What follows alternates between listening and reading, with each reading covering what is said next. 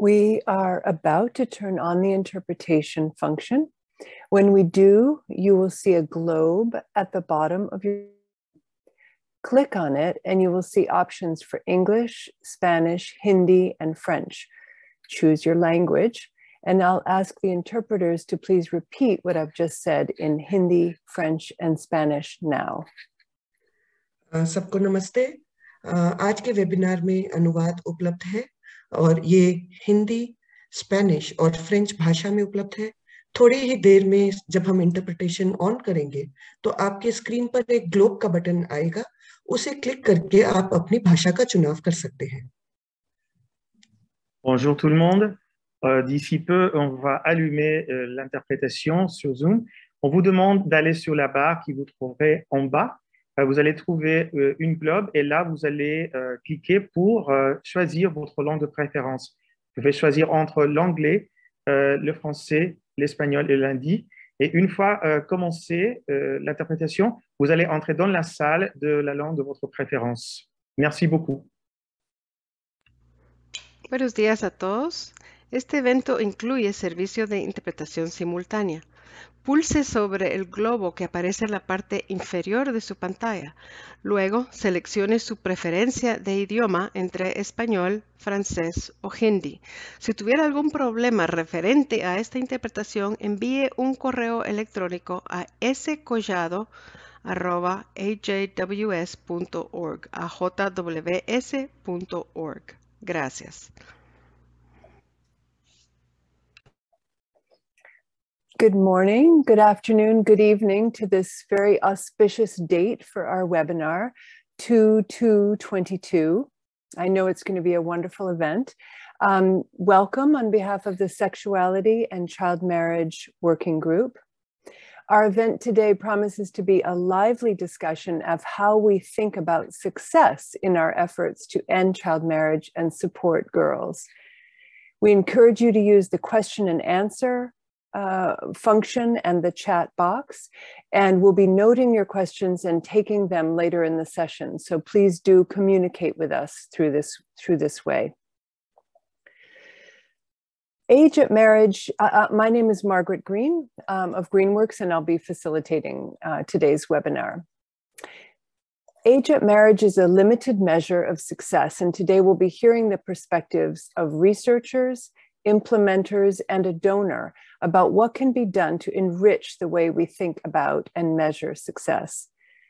The Sexuality and Child Marriage Working Group, which organized this event, is made up of 16 main member organizations, along with several collaborating partners, working at the national and global levels to increase support for interventions that address the root causes of child, early, and forced marriages and unions. In particular, the norms around gender and sexuality that drive societal control of women's and girls' bodies and life choices, including the choice of whether, when, and whom to marry. In recent years, a number of groups of researchers have tried to assess the most valuable areas in which to invest. Their answers have been very diverse. Lee Rife and colleagues found that programs offering incentives and attempting to empower girls can be effective in preventing child marriage and can foster change relatively quickly. Calamar and colleagues found a wide range of high-quality, impactful interventions. Che and Yo found that interventions incorporating an empowerment approach, either as the sole focus or in conjunction with another approach, were the most successful in reducing child marriage. And most recently, Malhotra and El-Naqib's systematic review highlights interventions that support girls' schooling through cash or in-kind transfers. They conclude that the enhancement of girls' own human capital and their opportunities through these single component interventions is the most compelling pathway, and they question the low rates of success, challenges to scale up, and the sustainability of multi-component programs. So this emphasis on the in the most recent systematic review on single component interventions, especially cash transfers, didn't make sense to many of us because child marriage is itself such a complex phenomenon and needs to be, we know that it needs to be addressed from different angles. And we were disappointed by the way the study questioned multi-component programs. So in September of last year, some members of the working group published a letter to the editor of the Journal of Adolescent Health in response to the Malhotra and El Naqib review. The letter followed a commentary by authors Chandramouli and Marina Pleasance, which were also written in response to the systematic review. And the working group raised a number of questions about the review. The problem highlighted most strongly in the letter was the limitation of evaluating child marriage programs solely on the basis of whether they succeed in delaying girls' marriage to 18 or after age 18. This limited measure of success leads to potentially misleading conclusions, as has been pointed out in some evaluations of conditional cash transfer programs. And I'm thinking of the research by Nanda and colleagues in India, where a narrow focus on delaying age at marriage misses out on the failures of some programs to change other aspects of girls' lives more broadly. So this narrow focus on delaying age at marriage without addressing norms is potentially harmful. And we're going to hear a little bit more about that from our speakers.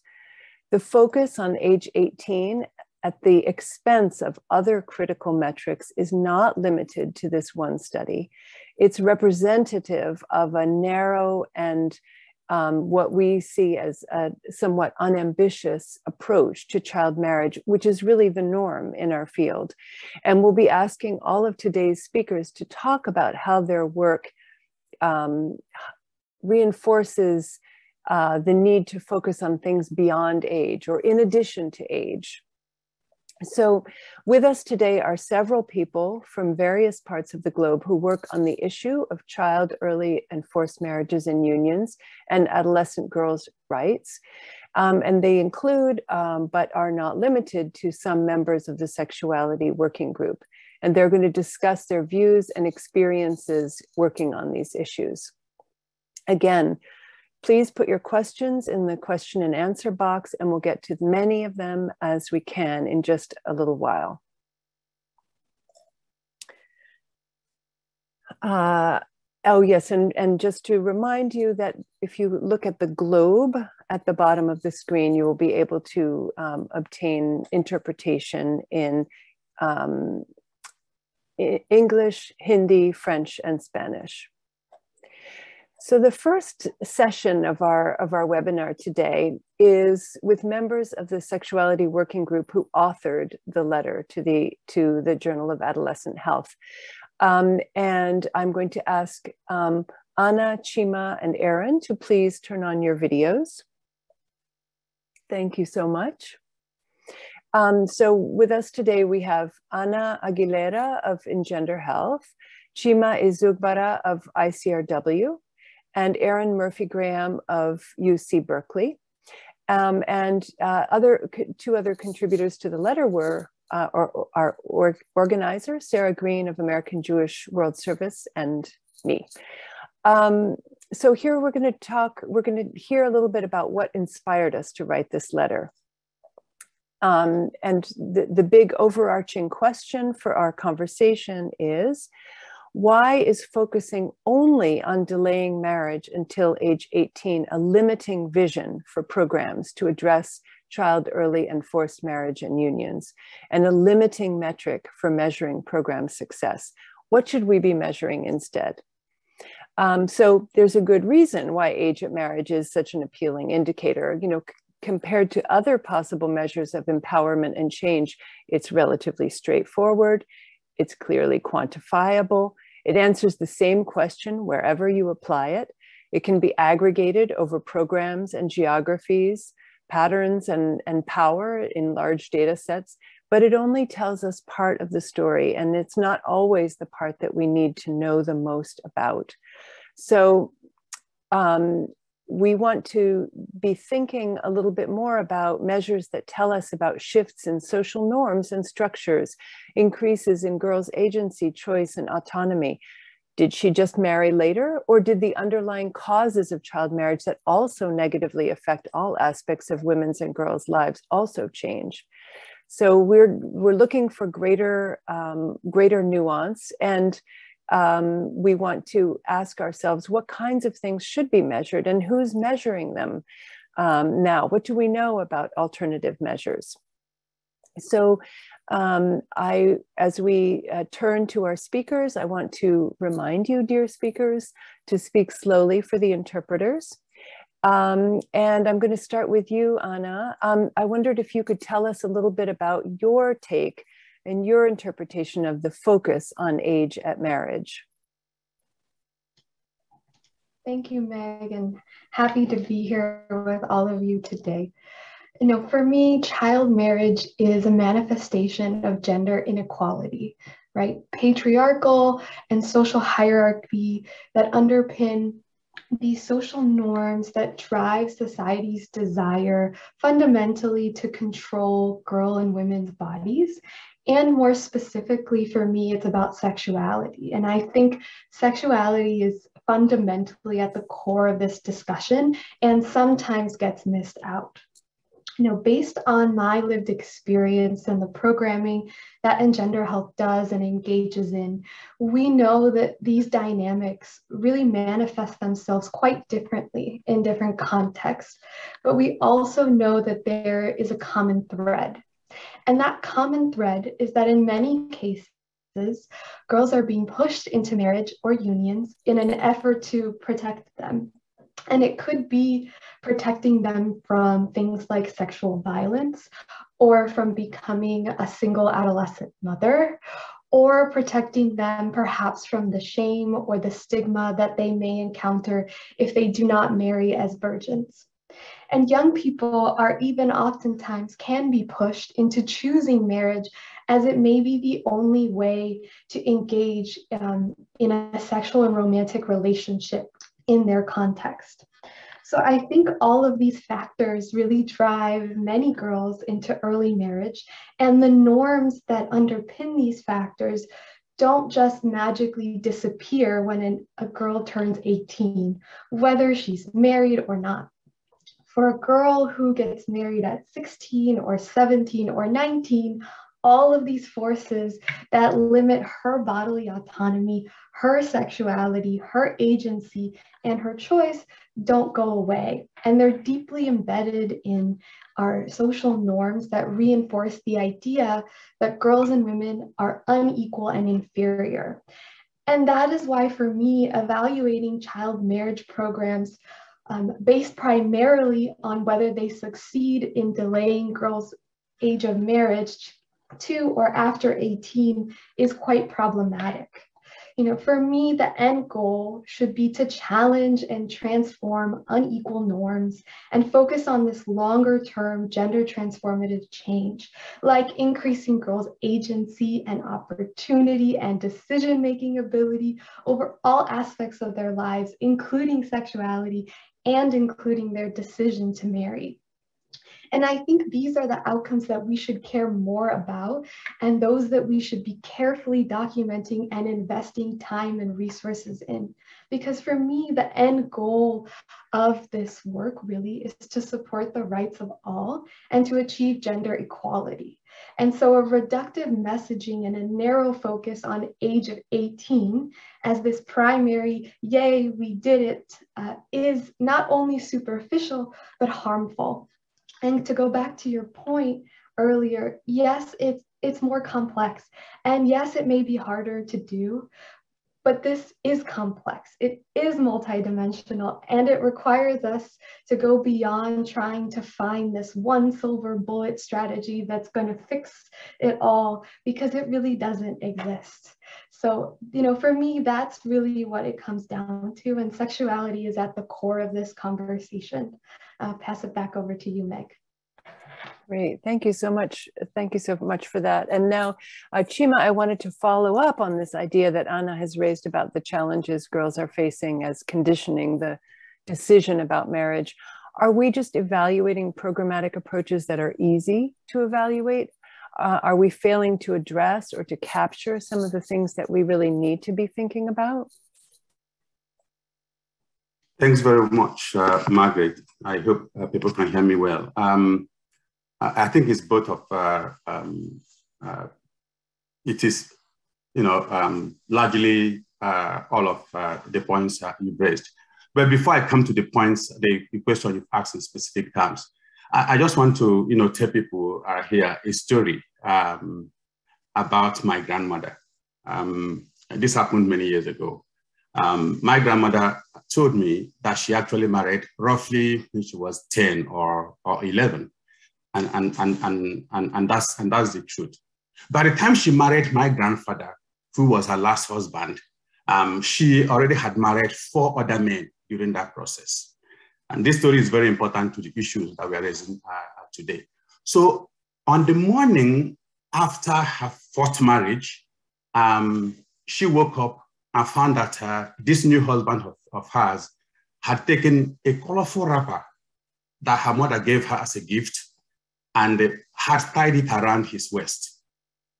So my grandmother said she was angry. She did not understand why her husband would take the wrapper that she got as a gift from her own mother and was tying it around her waist. She could not make sense of that then. And then she ran to the man, tore the wrapper from his waist, and then ran out of the compound and ran to her father's house, which was just a nearby village in the community. So when she got home to her parents, they received her back. And then her father told everybody that she needed more time to understand what marriage was or what marriage is, and that nobody should bother her with marriage again. So my grandmother said that she stayed in her father's house for 5 more years before she ultimately got married to my grandfather. And that during that process, many suitors actually came to her seeking her hand in marriage, and that when she refused any of them, her parents would support her in that decision. And that ultimately she actually made the choice to marry my grandfather, and it was not by anybody's, it was not anybody's decision, but a decision that she made. My grandmother would be 100 years today if she was alive, because I think from the things we figured out, she would be 100 years in 2022. But her experience, in my thinking, is related to the points we are discussing today. What is it that constitutes success in the prevention of child marriage? How should we judge interventions? How should we assess the success of interventions that seek to prevent child marriage? Should we simply be focusing on age? So I want to build on the point that Anna made to say that I also disagree. That hinging the success of all child marriage prevention efforts on just delaying the age at which people marry is both problematic and unreasonable. It is also ineffective and could be potentially harmful. It defeats the purpose of all the efforts and programs and interventions that we make to ensure the empowerment of girls with skills for long life development and survival. In the context where I have worked, and many of you will also have very similar experiences, there are just many underlying issues that girls face that have implications or that connect with the issue of child marriage. Girls in the places I have worked, they struggle with issues around the capacity to make decisions. They struggle with issues around the need for them to understand the forces at work in their lives. They struggle with issues about skills for a life of independence and a life of autonomy. Many of them need to expand their networks and opportunities. Many of them also have major needs for higher education.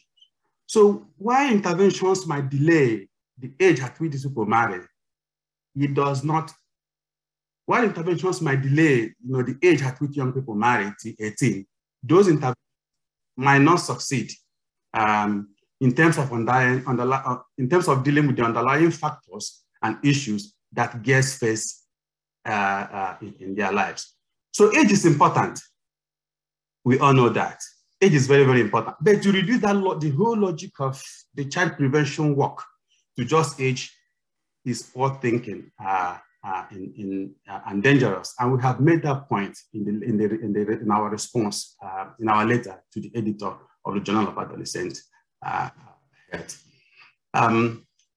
Just to go back to the point I made about skills, there are many skills and competencies that girls need to build a very successful life. Many of these skills may not be acquired, and we know they're acquired by age 18, and we know about that.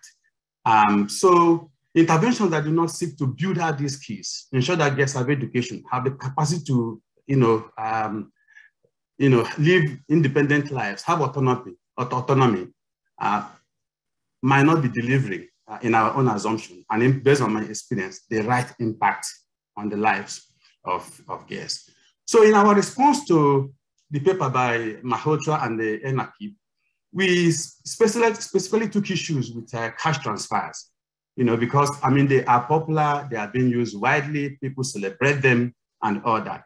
Of course, we know that you can use financial incentives to help families to not marry their girls before age 18, and sometimes, and in many instances, those interventions have worked. But if we want to maximize the benefits of these delays, if we want to maximize, the opportunities, to support girls to build out the skills, the competencies they require, to live productive lives, interventions need to also be able to build the capacity of girls to choose when to, if they marry, whether they also want to have children and all that. Great, thank you. Oh, sorry. May I interrupt? Because I think that you've laid out some really important details about how we need to be ambitious in the interventions we're implementing and to be trying to build those skills and not simply delay to age 18. But another part of the problem is how these interventions are evaluated. And so I wanted to ask Erin to share some of her thoughts about the evaluation issues. Thank you, Chima. Thank you so much to all of the previous speakers and also to all those who've participated in the discussions leading up to writing the letter that we sent to the Journal of Adolescent Health, as well as to those who've been involved in planning this webinar. I also want to thank our interpreters today and to all of you for coming. So I wanted to emphasize the idea that using age of marriage as an indicator might be useful for many reasons, which Meg has already mentioned. It's easily quantifiable. It answers the same question in different contexts. It can be aggregated. But I want us all this morning, for me in California, morning for all of you in different time zones, I want to emphasize that we have to think about how this is an indicator conceptualized within the Sustainable Development Goals. So let's just recall that the wording of the Sustainable Development Goal is that we are attempting to achieve gender equality and empower all women and girls. And the target is to eliminate all harmful practices, such as child, early, and forced marriage and female genital mutilation.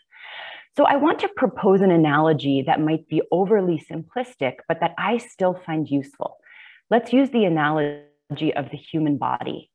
And in fact, I think that the human body is a great analogy for society. When a body has a fever, it's an indication that something is wrong. Most likely there's an infection or some other illness. So if we only treat this fever or think of eliminating the fever as the goal of our interventions, we miss the underlying causes of the fever. We're not treating the infection. And I think of child marriage it could be very similar to a fever. Well, of course, we want to see the fever come down. We also want to make sure that we have a holistic approach. So this is an indicator, it's not an end goal. And I think in fact, this is one of the challenges of evaluation. If we think of child marriage as a symptom or manifestation of the underlying problems of gender inequality, violence against girls and women, harmful gender norms, and poverty, this shifts our gaze in terms of what we might look like in evaluating interventions and policies. And that's why this is so important when we think about evaluation, that in addition to considering the question of whether or not we've brought down the fever, we want to make sure that the body of humankind is doing well. So if we have high rates of child marriage, we know that we're not advancing towards this overall goal of gender equality and empowering all girls and women. So evaluations need to consider the ways in which the underlying causes of early marriage can be addressed. And these have been well articulated by many of the groups that are present here today. And there's been a great amount of progress in better understanding pathways and mechanisms of interest in the past 2 decades. These include agency, social norm change, empowerment, and structural shifts. And these are, of course, much more complicated to measure than age. But luckily, there are some fantastic scholars and organizations working on this.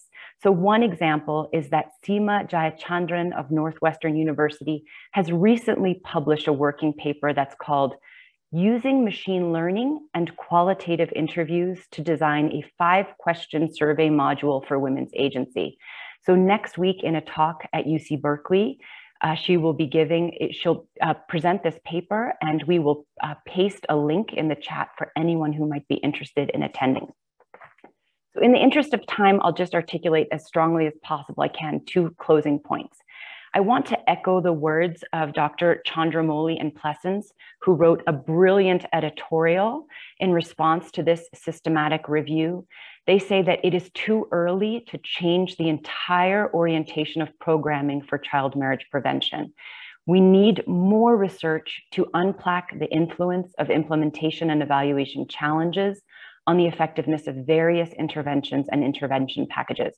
So in short, we don't yet have all the information that we need, particularly when it comes to multi-component interventions designed to address the multifaceted issues that drive child marriage.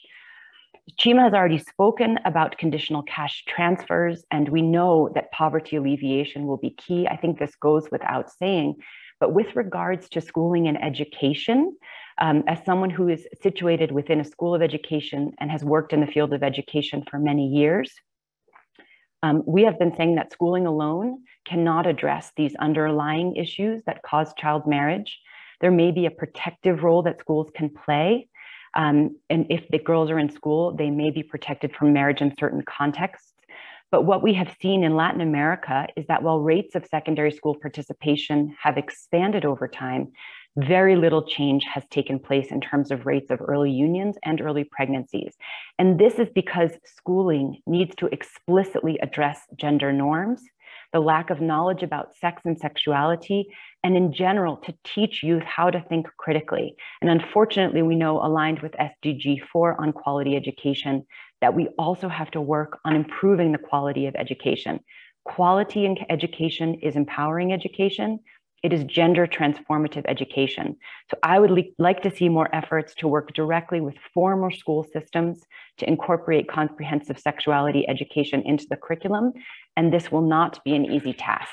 So in closing, none of this will be easy to evaluate. We need donors to step up to fund research and interventions, but we should not shy away from these challenges.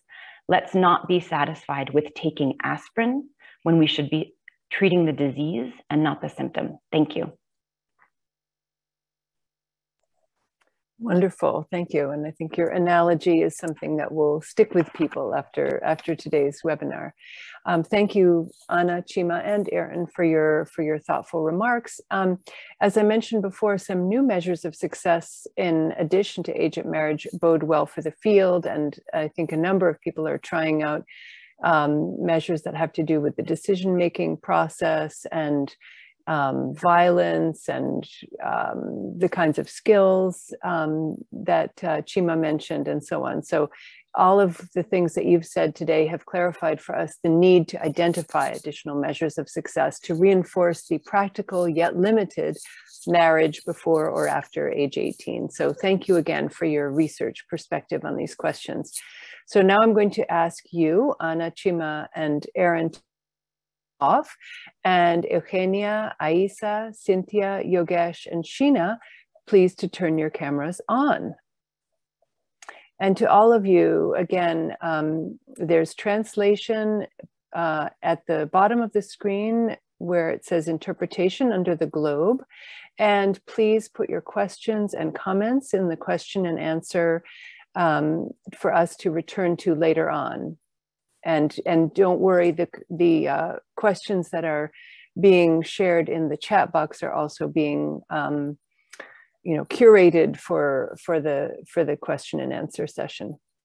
So now we're going to turn to 5 practitioners and advocates from regional, national, and local grassroots organizations from Pakistan, Colombia, India, Cameroon, and the Dominican Republic.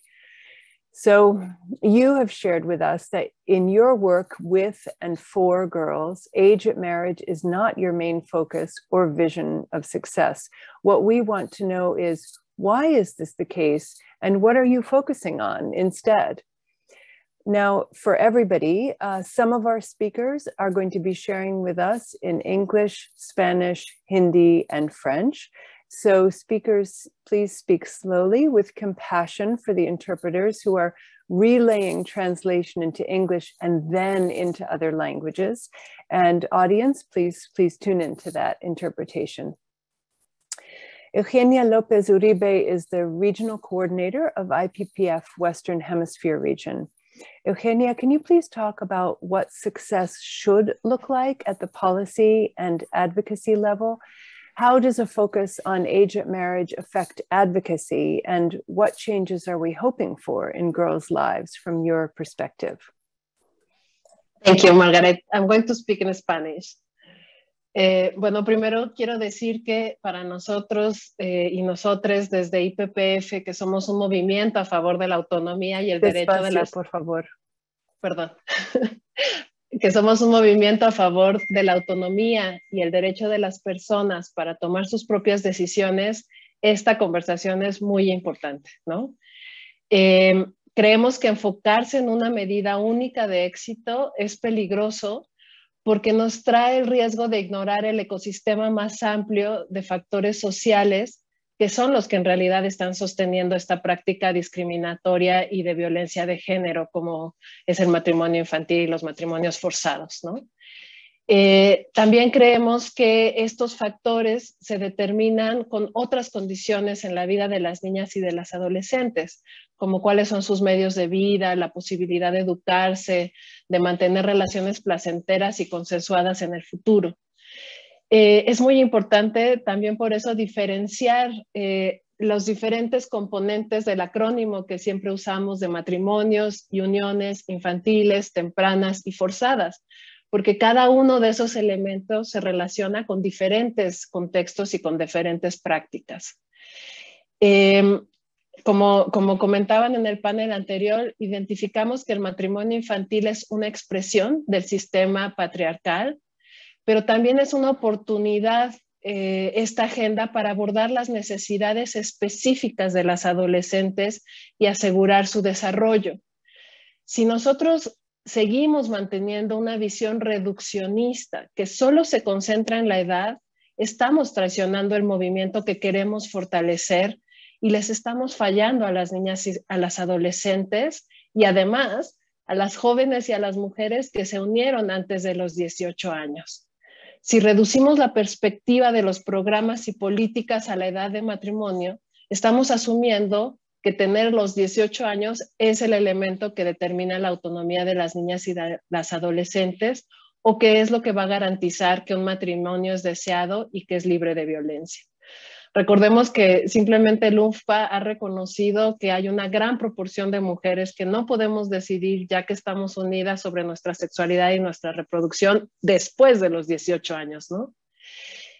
Los 18 años son un cálculo legal que no considera necesariamente la agencia bajo las propias condiciones y los contextos.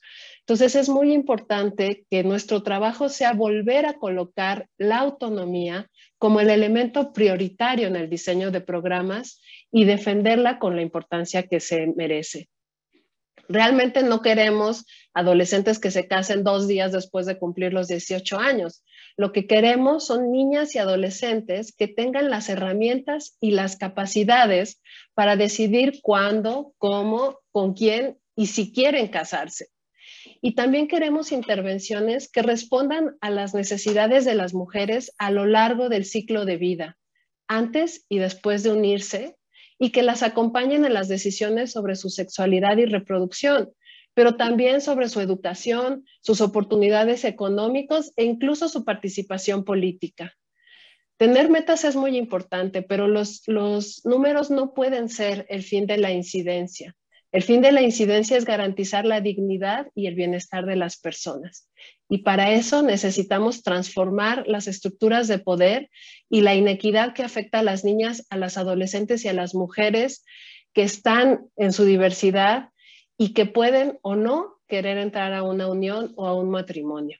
Ellas son las que deben estar al centro y la incidencia que hacemos tiene que tener ese rostro humano. En concreto, mi llamado es a fortalecer la inversión y el protagonismo de las organizaciones y los movimientos de base comunitaria, especialmente de las adolescentes. Y aquí es donde necesitamos tener metas muy claras. Porcentajes de participación de adolescentes y jóvenes y presupuesto etiquetado.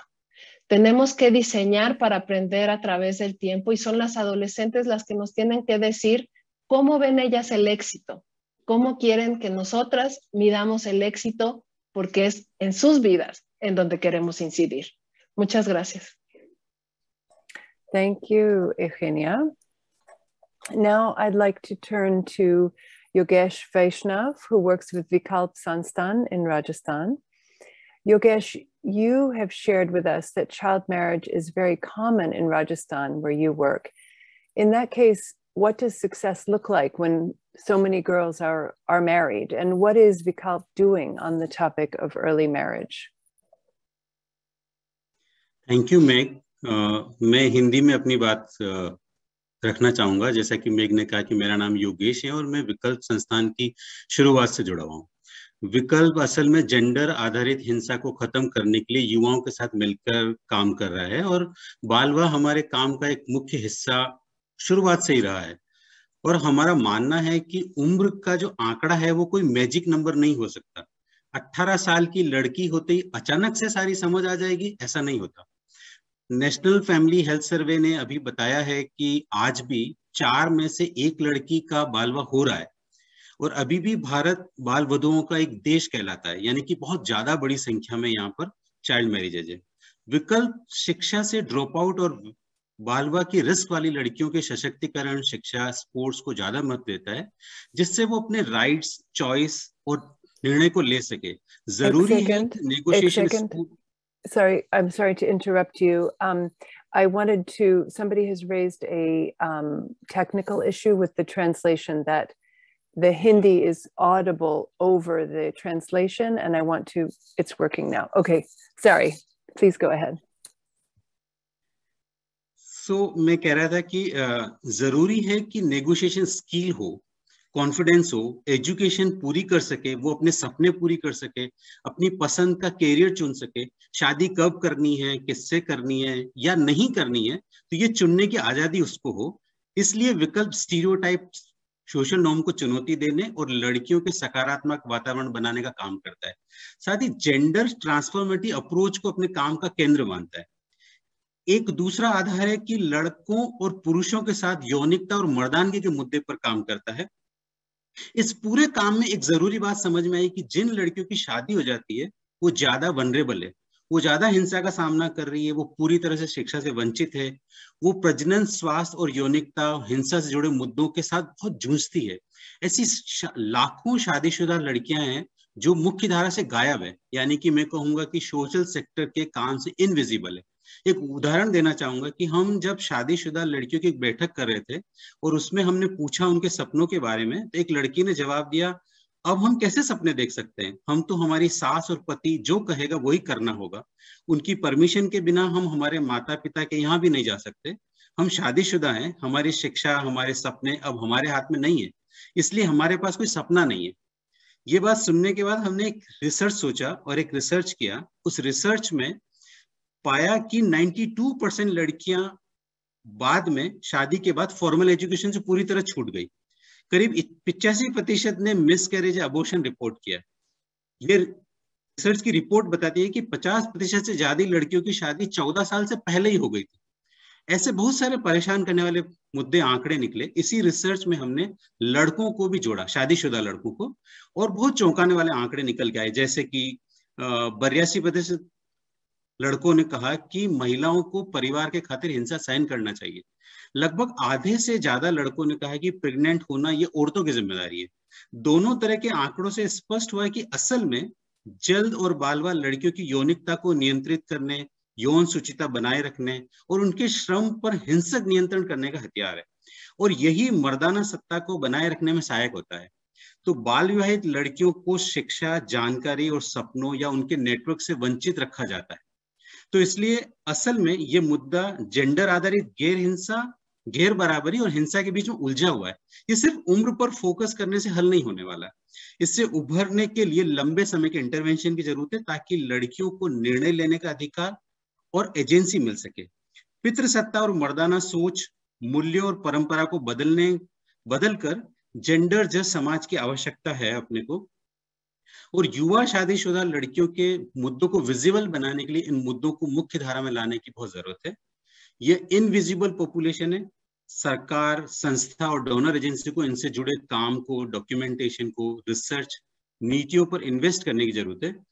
असल में उम्र की बहस में इन शादीशुदा लड़कियों के issue खो जाते हैं। ये मेरी तरफ से अभी के लिए है। Thank you so much. That was wonderful. Thank you so much, Yogesh.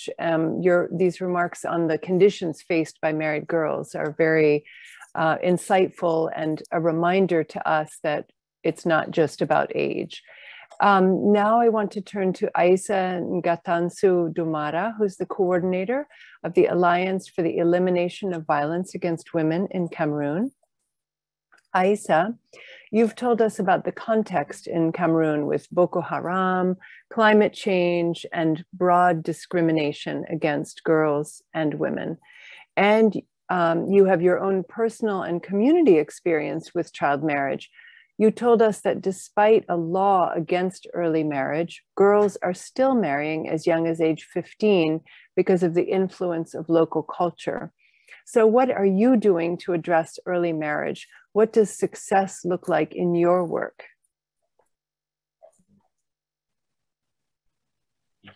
Bien, merci Meg pour la parole donnée et bonsoir à tous les autres collègues sur le panel. Une intervention réussie pour nous serait une intervention qui permet à la jeune fille d'acquérir des compétences de vie, d'avoir des valeurs et des notions de leadership, des compétences pour connaître son corps, sa sexualité, connaître ses droits. Et ça, nous le faisons à travers des actions que nous avons mises en œuvre depuis plusieurs décennies dans un contexte que vous avez déjà décrit. Et je fais mienne parce que la limite de l'âge, c'est dissuasif. C'est vrai, marquer une limite de 18 ans pour le mariage, c'est très dissuasif. Mais ce n'est pas suffisant. Comme le dit un sage, 18 ans, ce n'est pas suffisant et la loi à elle seule ne suffit pas pour régler la situation, pour permettre aux jeunes femmes, aux jeunes filles qui rentrent dans des mariages après cet âge-là de s'accomplir. Donc, ce que nous faisons, c'est mettre en place des clubs de filles. Ce sont des espaces sains, des espaces sûrs où des jeunes filles et garçons. Parce que pour nous, le langage est important. C'est un club de filles, mais à l'intérieur, on pourrait rencontrer aussi des garçons, parce qu'on doit leur apprendre la culture de la non-violence, du respect du libre arbitre de leurs sœurs, parce qu'ils doivent aussi se protéger les uns les autres.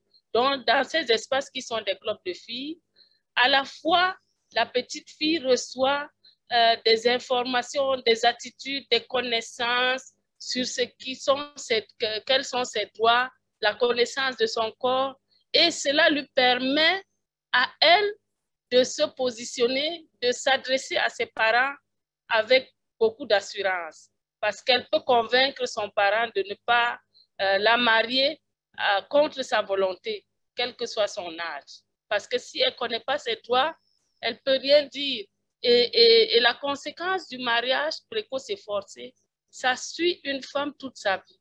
Ça ne s'arrête pas seulement lorsqu'elle se marie, mais ça la suit durant toute sa vie, voire jusqu'à la fin de ses jours, jusqu'à sa mort. Parce qu'elle va être une personne qui ne peut pas parler, qui ne peut pas décider d'elle-même, qui ne peut pas prendre une décision sur sa vie. Donc, pour nous, les clubs de filles, c'est un espace vraiment au sein de l'école. À la fois, ça permet à la petite fille de rester plus longtemps à l'école, parce que nos programmes permettent aussi de donner des micro-bourses aux petites filles pour les soutenir dans l'éducation, pour qu'elles restent plus longtemps à l'école. Mais pour nous, ce n'est pas le fait de rester à l'école qui suffit, mais c'est toutes les compétences qu'elle acquiert pendant la période où elle est dans ces espaces-là. Nous ne limitons pas nos actions à ce niveau. Il faut également des plaidoyers, parce que ceux qui marient les filles, ce sont les parents, c'est les autorités traditionnelles, c'est toutes les autres personnes de la communauté. Donc, nous engageons également les autorités traditionnelles et religieuses à travers des plaidoyers pour que ceux-là comprennent que les droits humains sont des droits essentiels pour tous et qu'ils doivent protéger les filles, leurs enfants. Les filles et les garçons ont les mêmes droits. À la fois, nous avons aussi des programmes où on distribue des kits de dignité aux petites filles pour qu'elles apprennent à gérer leur menstruation. C'est des petites choses, mais c'est important pour renforcer la dignité, l'estime de soi. Donc, tous ces éléments-là permettent d'avoir un programme réussi. Et si nous devons adresser une demande à ceux qui nous écoutent, nous pensons qu'il faut mettre l'accent sur l'autonomisation, comme l'a dit mes prédécesseurs, sur l'autonomisation des filles de manière complète, pas seulement au niveau économique, mais en leur permettant d'acquérir les droits, de réaliser leurs besoins pratiques, mais également d'atteindre leurs droits. Les droits sexuels et reproductifs, parce que la sexualité de la fille, c'est ça qui l'a conduit dans des situations de mariage précoce et forcé. Donc, je pense que c'est ça la stratégie que nous avons mise en place et qui permet d'avoir des résultats malgré le contexte, malgré les pesanteurs socioculturelles et autres. Je ne vais pas monopoliser la parole, je vous la renvoie. Merci, Meg, pour la parole. Merci pour vos contributions. Thank you for sharing concrete ideas about how efforts to respond to child marriage can go beyond focusing on delaying age at marriage. Thank you. Now I'd like to ask Cinthya, the director of La Ceiba in the Dominican Republic, to talk about, well, we know that child marriage is often completely invisible in Latin America and the Caribbean, in part because so many girls are entering informal unions. Although in many cases that decision is driven by the same factors that lead girls to marry early in other settings. If these unions are often temporary, how do you respond? How do you measure the success of your work with girls?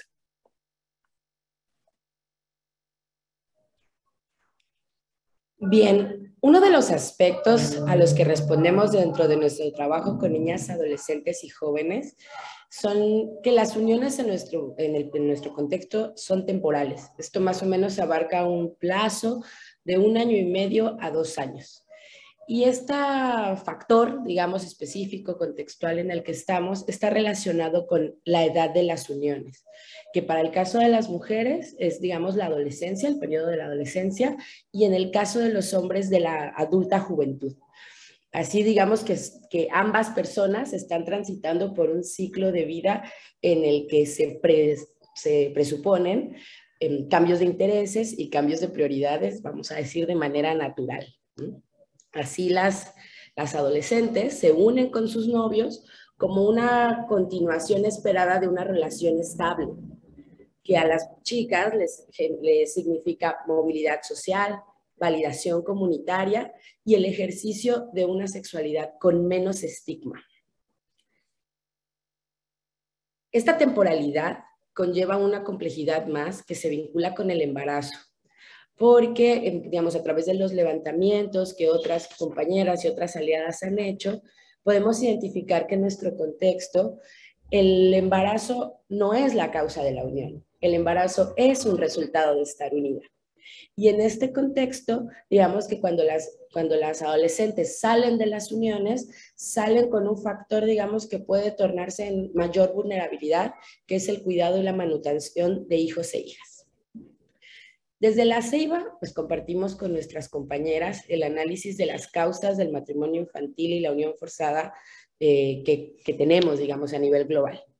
Y a partir de nuestras condiciones contextuales, pues hemos dedicado nuestro trabajo a generar condiciones para el ejercicio de la agencia de las niñas, las adolescentes y las jóvenes como un elemento central en la toma de decisiones. Creemos que es necesario reposicionar el enfoque feminista que reconoce que todas las mujeres tienen derecho a la libre determinación y que este derecho está directamente relacionado con las condiciones en las que nacemos, crecemos y nos desarrollamos. Nos interesa que las adolescentes con las que trabajamos sean capaces de mirar que tienen múltiples alternativas para enfrentar la violencia y la exclusión, y que en todo caso el matrimonio infantil y la unión forzada es una respuesta falsa a una situación social muy compleja. ¿Qué alternativas les proponemos? Pues tal vez la más importante es no buscar esas soluciones solas y aisladas, que reconozcan que forman parte de una comunidad, que las significa, que las valora y que las acompaña en el proceso de edificarse. Otro enfoque central de nuestro trabajo es cambiar el valor simbólico que tiene la sexualidad de las adolescentes, en el cual ellas sean capaces de ejercer una sexualidad plena y saludable que no las condene a unirse. Muchas veces nos han preguntado si nosotras promovemos la sexualidad de las adolescentes, y nosotras creemos que la sexualidad no necesita promoción. Existe, está ahí, y vivirla de manera placentera y saludable es un derecho. Consideramos necesario seguir trabajando en el impacto que tienen las uniones y los embarazos en las adolescentes en términos de inclusión social, ya que ninguno de los dos debería significar en automático una barrera infranqueable para alcanzar la plenitud y el desarrollo. Desde la Ceiba seguimos discutiendo cuál es el éxito de nuestra acción, porque creemos que el gran éxito sería que ellas fueran capaces de tomar decisiones, reconociendo que ellas son las expertas de sus propias vidas. Pero estamos conscientes que algunas de estas decisiones no siempre van a ser coincidentes con lo que nosotras creemos. Por lo cual nos parece indispensable aportar capacidades para que las niñas, las adolescentes y las jóvenes se posicionen frente al matrimonio infantil y la unión forzada y temprana por convicción y no por ideología.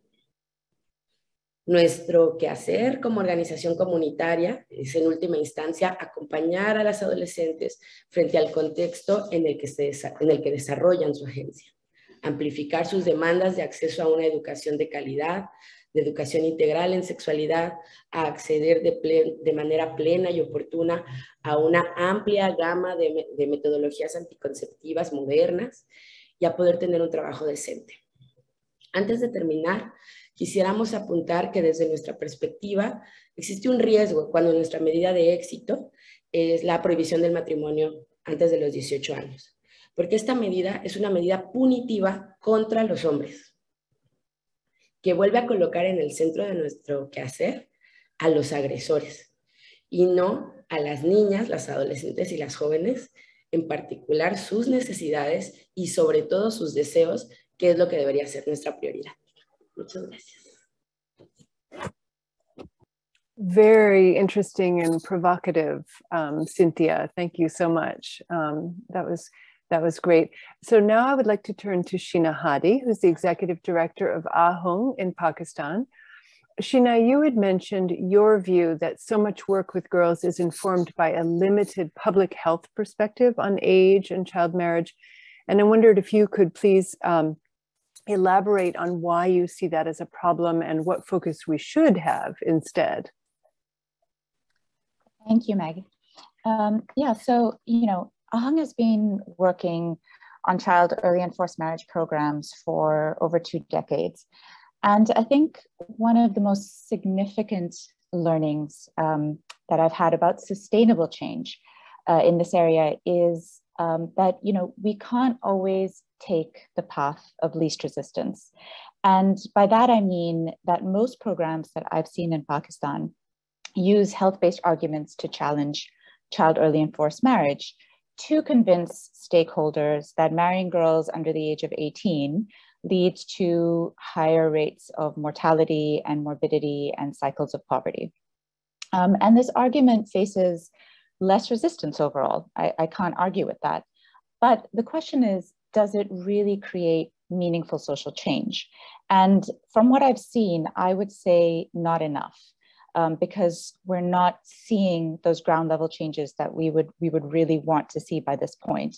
And by taking this sort of path of least resistance, I think we're missing out on supporting girls to identify their own needs, their own wants, which will allow them to navigate their own life choices and make informed reproductive health decisions. Because ultimately then what we do is go into programming that is about, well, why isn't contraceptive rates higher, or why are STI rates like that? But it's all interconnected because we're not really building those skills from the ground up. And what we're also doing is really choosing to ignore that a malnourished girl above the age of 18 is equally susceptible to anemia and blood loss in pregnancy as an under 18 age girl, or a girl who's socially or economically isolated and vulnerable is equally susceptible to violence as a girl who's under the age of 18. And so in a way, the focus on age and emphasis on laws and policies as a solution to the issue is really denying that a lot of what is perpetuating, which others have said as well, a lot of what is perpetuating the ongoing violation of girls' sexual rights is deep-rooted gender discrimination. And that has placed an economic and social value on the control of girls' bodies. And challenging, socially stigmatized norms is not easy. But I think it's critical if we're going to move forward towards programming that brings meaningful change for girls and is rights-based and focused on real concepts of empowerment and agency. And I think those terms, empowerment and agency, also have started being used quite loosely. What do we really mean when we ask for a girl to have agency? What are we really saying about that? How can programs support and facilitate empowerment and agency given the local context without putting girls in harm's way or marginalizing them further? Because we need to be cognizant of attacking important social pillars for girls, such as marriage, without having other avenues and support systems in place for them, because that can do harm, and we don't want that in our programming either. And for this, so what's the solution? I think what we really need to do is look at localizing program interventions, looking at building strong foundations that give girls a sense of self-worth, help them to be able to negotiate and make decisions, seek help and understand and develop ownership of their own bodies, even going down to understanding puberty, menstruation, menstrual health, those foundational issues, because these are are what are going to create the footing for meaningful change. And to measure these programs, we can't look at age and policies alone. And I'll give an example from Pakistan. In Pakistan, in the province of Sindh, in 2013, the minimum age of marriage for girls was raised from 16 to 18 to meet the same as boys, which was 18 at the time. And what we've seen is barely any impact at all. Girls can't access the law. They don't know about the law. Those with power are the ones who can access the law in most cases, in any case. So that law is actually being used against girls who are marrying of their own volition. In fact, we only register 35% of births in Pakistan in the first place. So putting down a law about age is really just paying lip service to the issue, because we don't know how old girls are in the first place. So that's really not going to solve the problem. Instead, I think we need to be looking at investing in longer term, community-driven programs. They need to be designed with the input of girls' voices. Those voices need to be reflected in the program design for it to really capture and measure change. And this change can be measured in multiple ways. This can be done through looking at those indicators that tell us more about how girls make informed choices, what they use as their support systems, where they draw strength, and really looking at those girls that do challenge the status quo and gender norms, where they pull that power from, where that comes from. I think that would be a far better measure of change. And I know in Aahung's programs, we've had to test out many different methodologies of assessing impact for, say, our comprehensive sexuality education programs, because agency and then the ripple effect of that agency on families and communities is really complicated to capture. But very possible, I think, if we import fewer ideas of success and focus more on what girls are telling us they need to be able to thrive, not just live free of health complications. I think we need to set the bar a lot higher than that. I think girls deserve that. Thanks. Thank you, Sheena. And what an amazing collection of remarks. I can see from the chat box that others are similarly inspired by how everything you've said is mutually reinforcing, but each of you has brought quite a distinctive perspective. Thank you so much for a really fantastic panel. And now, before we open it up to audience questions, we'd like to get one last perspective from a representative from a funding institution. So if the five of you, Eugenia, Aissa, Cinthya, Yogesh, and Sheena, would be so kind as to turn your cameras off, I'm going to ask Kathy Hall of the Summit Foundation to turn her camera on. Thank you, thank you.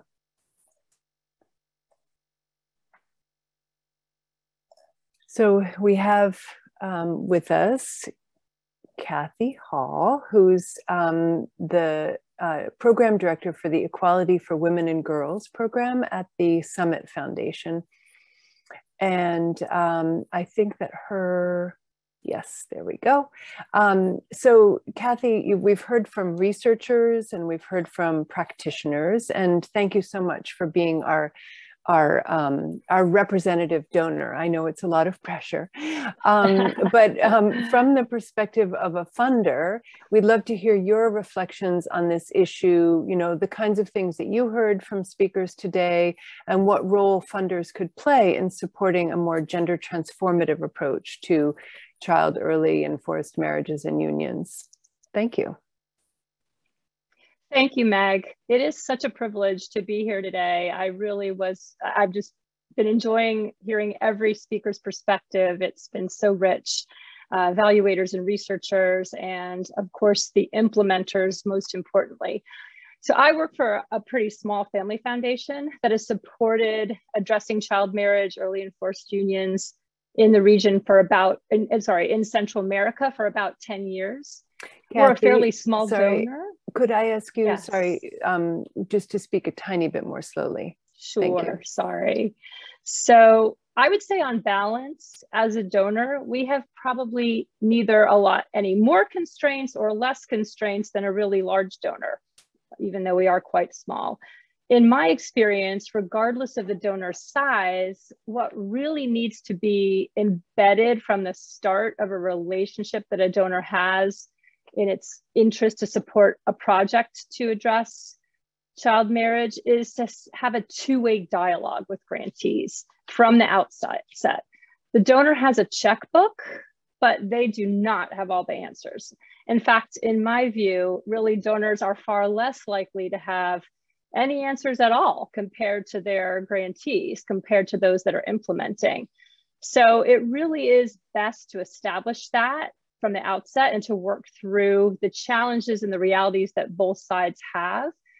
So, I mean, I really just hope that all of the donors that are listening to this or may listen later to the recording can try to internalize today's webinar as best you can, and to really communicate very clearly to all of your grantees, and to most importantly to your leadership, that age of marriage indicators as standalone markers of success are just insufficient and can be misleading, the premise of this webinar. But we really need to internalize then what we've heard about agency, empowerment, and choice in girls' and young women's lives, and interrogate how each of us as a donor's representative can migrate that sort of reality that is there to our strategy.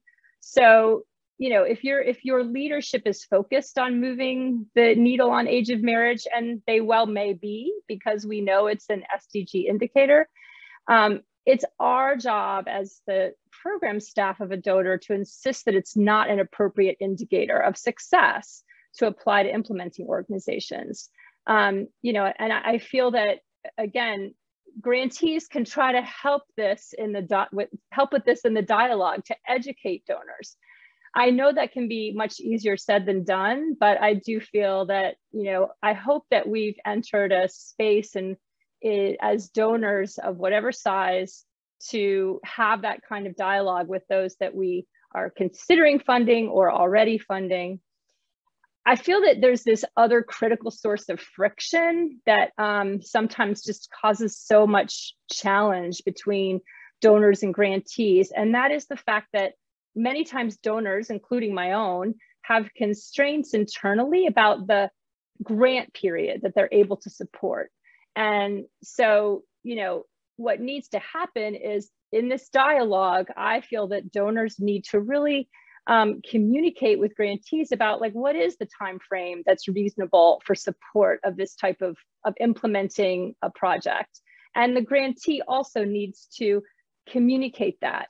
I mean, it really should be longer than the contractual period of a first grant. So in other words, most donors come forward and say, well, we can do a 1-year period, we can do a 3-year period. Those are still far too short for the type of time period that we're talking about for this type of social change. And so I think just getting that clarity there, it's the donor representative's job to try to continue to advocate internally to continue the funding beyond, say, the initial grant period. But again, that really also means that the grantees can help to arm their donor representative with the information about what they can show in that particular grant period. You know, that there are indicators, qualitative and quantitative indicators that don't have anything to do with age of marriage, but that are very important for showing agency, autonomy, and choice. That it's a work in progress, but that is evolving quickly. If there's one thing I hope perhaps the COVID pandemic has done, it's perhaps helped donors to be more flexible. And as you know, there was sort of havoc that happened in programming. So what needs to happen now, really, I think, is for donors to keep working to translate that flexibility so that it wasn't just during the pandemic, but that also is, you know, having flexibility to take on appropriate indicators that show empowerment, as the SDGs really do say, that it's not just the overall national indicator that should be decisive in showing whether programs are successful. So in conclusion, I'll just say that this is certainly a journey for my foundation, but we are a lot clearer that we want our grantees to define what they see as appropriate short and medium and longer term indicators of success. And so I hope that all of you and all of us donors can try to, you know, come together and really have that kind of ongoing dialogue to have much more benefit for the girls and young women that we know need support. So thank you. I think I'll stop there, and Meg, let me know if you want to chat a little bit more about anything that I've said. Thank you. Thank you. I know that a number of people in our audience will want to ask you questions. But I really just wanted to express appreciation for your kind of rounding out the perspectives that we've shared today from programmers, researchers, and now a donor on the challenging issues related to how we think about and measure success in the context of child marriage. So now we've finally arrived at the opportunity to respond to audience questions. Thank you everybody for your patience. You've really made excellent use of the chat box and the question and answer function. And we'll get to as many questions as we can. So I'd like to invite all of our speakers to turn their videos back on and join the question and answer. I'm going to cluster together and ask some questions that the audience has posed to us. And then I might call on one or two of you to lead with an answer. I do request, we have only 15 minutes left in the webinar, and I request that you respond briefly so that we have plenty of time to get to as many questions as possible. And if you would like to respond to a particular question, you don't need to wait. You can just raise your hand and I'm very happy to call on you. So the first question from Mabel Vanoranya is, what concrete suggestions do you have to address this challenge of norms and objectives being so hard to measure? Is there anybody who would like to start with that? We've heard about people are trying out measures like decision making or violence. It's important to have theoretical frameworks that support the design of interventions that identify pathways for change. Anna spoke about improving agency, autonomy, decision-making skills, Anna and others. And so would someone like to respond to this question about how it's considerably more difficult to measure some of the concepts and indicators that we're talking about than it is to measure age at marriage?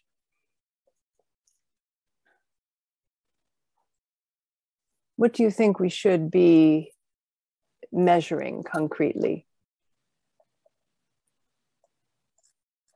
Yes, Erin?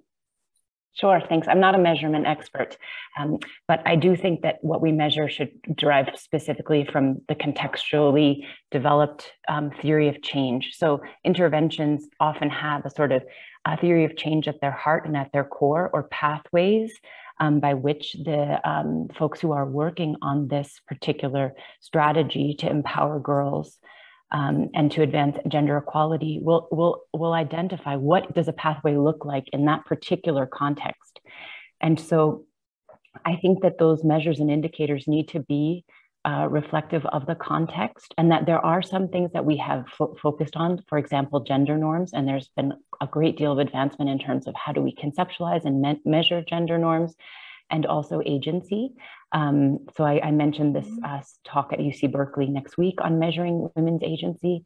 I think there's also been advances on measuring agency. So I think the idea is that we need a number of indicators that we recognize might not be the final outcome of interest, but that we see as intermediary measures that get us to, again, the overarching goal of women's empowerment and gender equality and changing these harmful gender norms and the underlying causes. And yes, that's one indicator, but we need others. Yes, so measurements that are somewhere in between, somewhere along the way are very important. Cinthya, would you like to respond? Sí, muchas gracias. Bueno, desde la experiencia latinoamericana, creo que un insumo que está ahí para compartirse y para retomarse son los indicadores generados por la Conferencia Regional de Población y Desarrollo, que tienen además como un capítulo muy específico sobre sexualidad en adolescentes y jóvenes, pero que bueno, que además estos nos permite también repensar el área de influencia que queremos como organizaciones. medir, por ejemplo, la disponibilidad de métodos anticonceptivos modernos, medir los índices de violencia obstétrica que enfrentan niñas y adolescentes en el desarrollo de su reproducción, medir o cuantificar los programas de reincorporación de adolescentes embarazados o unidas al sistema escolarizado. Creo que son indicadores que nos podrían, sobre todo creo que nos podrían enseñar la voluntad con la que se está abordando desde las entidades estatales. Después, creo que están a lo mejor mediciones que las organizaciones podemos hacer como el uso del método anticonceptivo, ¿no? O sea, qué tanto las chicas refieren tener a disposición y utilizar un método anticonceptivo en su relación. Qué tanto tienen, por ejemplo, de capacidad de optar por otras acciones de desarrollo, como la participación en espacios culturales o deportivos, como a partir de lo que ellas, o sea, de qué otras realmente oportunidades están descubriendo en su entorno. Creo que la medida depende de quién mida, pero me parece que sí hay experiencias muy interesantes de cómo aproximarnos a esto. Thank you. Thank you, Cinthya. Eugenia, please, if you would respond, and then I'm going to go to the next question. Thank you. Muchas gracias. Bueno, yo estaba muy en sintonía con lo que Cinthya dijo, pero creo que es muy importante también salirnos de la caja de las mediciones que regularmente tenemos. Hay indicadores sobre felicidad, por ejemplo, que se están ahora ensayando en algunas áreas de Naciones Unidas, están los indicadores de desarrollo. Necesitamos aprender a hacer indicadores complejos que nos permitan identificar estos aspectos que Cinthya estaba comentando. ¿Cómo vemos el desarrollo de oportunidades de educación? En Guatemala, regresando a la pregunta de la persona que pregunta en Guatemala, hay intervenciones que han logrado que las adolescentes ya no se casen a los 18 años, pero las comunidades no tienen escuela. Entonces las adolescentes están adentro de las casas esperando a que pase el tiempo para poderse casar, porque no tienen acceso a la escuela o a oportunidades económicas. Eso no es un indicador de éxito. Entonces necesitamos acostumbrarnos a complejizar los indicadores y arraizarlos en las expectativas de las adolescentes. Thank you for that. I know that Aissa, you have things to say, but I wanted to go to the next question, and I will definitely prioritize your speaking. So the second big question was, could any of the speakers speak to what a legislative agenda could look like beyond specifying age of marriage? What kinds of things could be included in a legislative agenda that responds to these big challenges that we're laying out?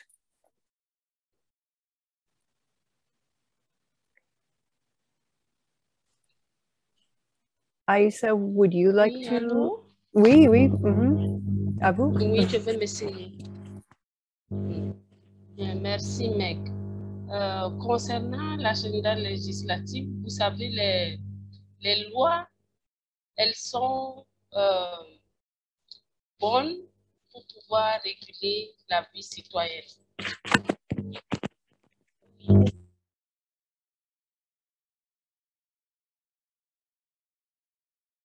Pouvoir réguler la vie citoyenne.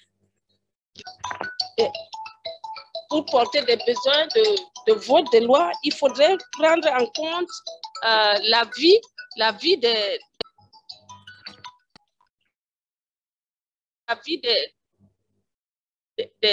principales personnes dont on décide de leur vie. Je pense qu'au sein de l'agenda législatif, il faudrait qu'il y ait des mesures pour pouvoir prendre en compte la consultation participative de ce que pensent les jeunes filles elles-mêmes, les petites filles. Qu'est-ce qu'elles pensent de ce que devrait être leur vie?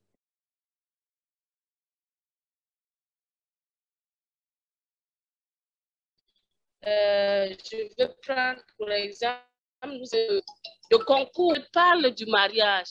Et à la fin de cet exercice-là, nous avons été surprises de la façon dont les tout petits, entre 8 et 10 ans, décrivaient leur façon de voir ce que c'est que le mariage. Ces éléments-là devaient faire partie du processus législatif. On devrait vraiment prendre en compte les besoins, la parole des filles elles-mêmes, des principales personnes dont leur vie doit en dépendre des législations. Thank you very much for that. Would anyone else like to respond to that challenge of what a legislative agenda would look like briefly? And then I'm going to go to, I think, one more question. Yes, Sheena. I think that's a huge question to try to unpack very briefly, but I think starting out, what we need to look at and think about is why the legislative agenda, as someone highlighted before, is always punitive, and how we can perhaps start to think of shifting legislative agendas that are actually building on these concepts of agency. So can legislative agendas put in things that we know are helpful? So, you know, in Pakistan, for example, education, why isn't every child in school? We have very low enrollment rates, right?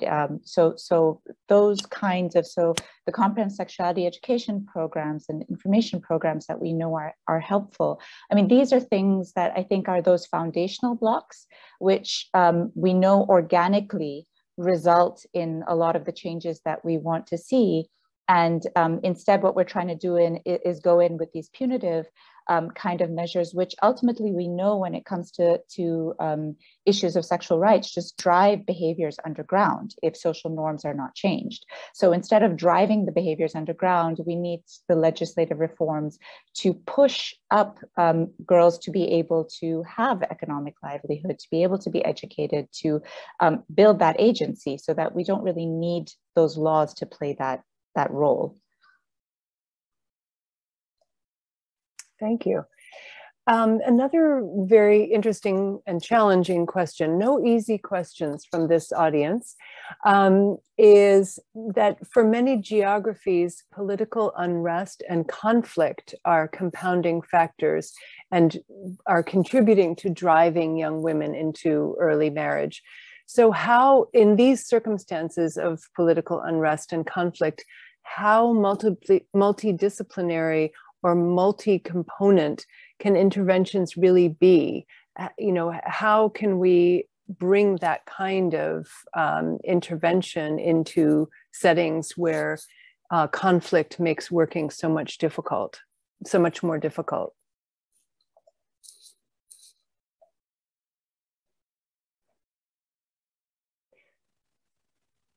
And I would encourage, if anybody in the audience has some thoughts about this, you know, please, you know, feel free to respond there as well.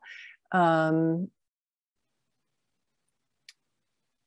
think maybe we'll treat that question as a little bit of a, we know it's an enormous challenge. We'll just put the question out there, knowing that this is going to have to be addressed by people in the field.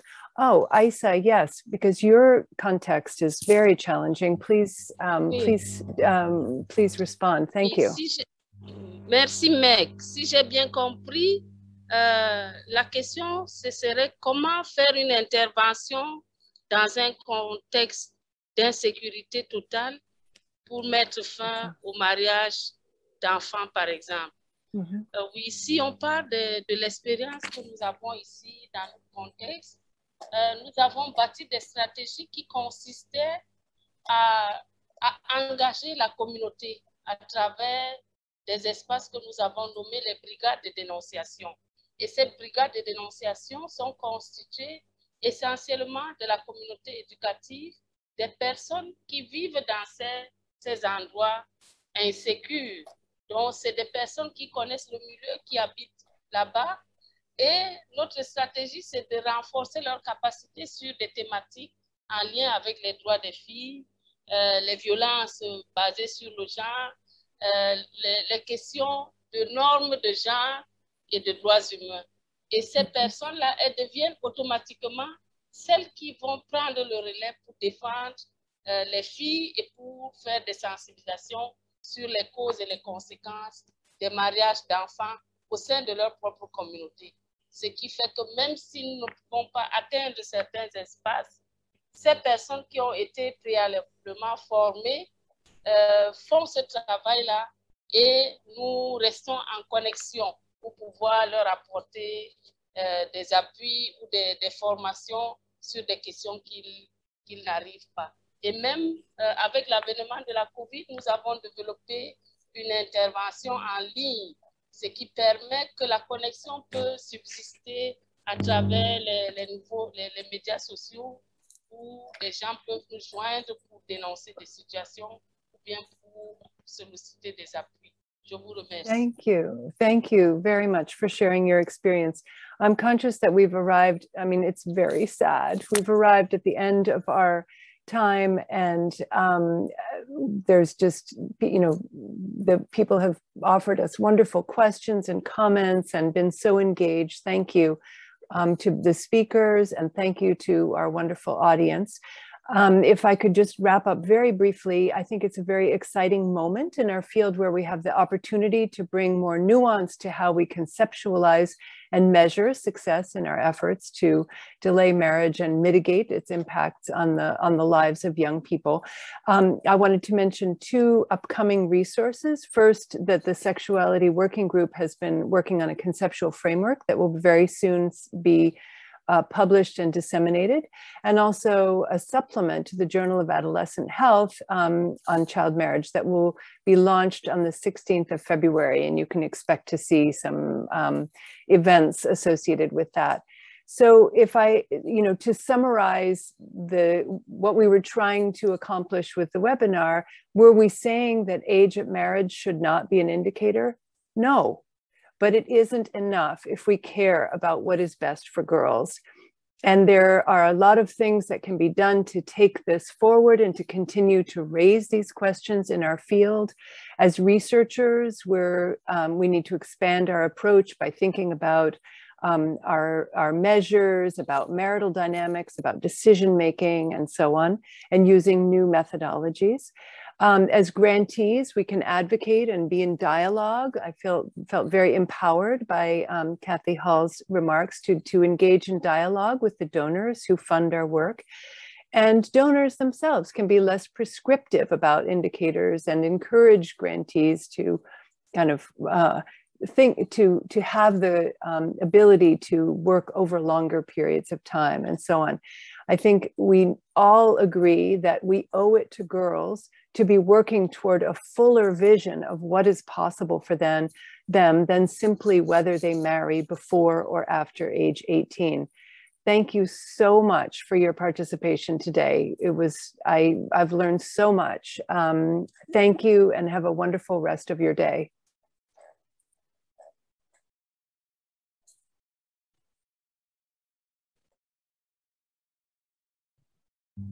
Merci infiniment, merci à toi. C'était impeccable. C'est vous tous qui étiez impeccables.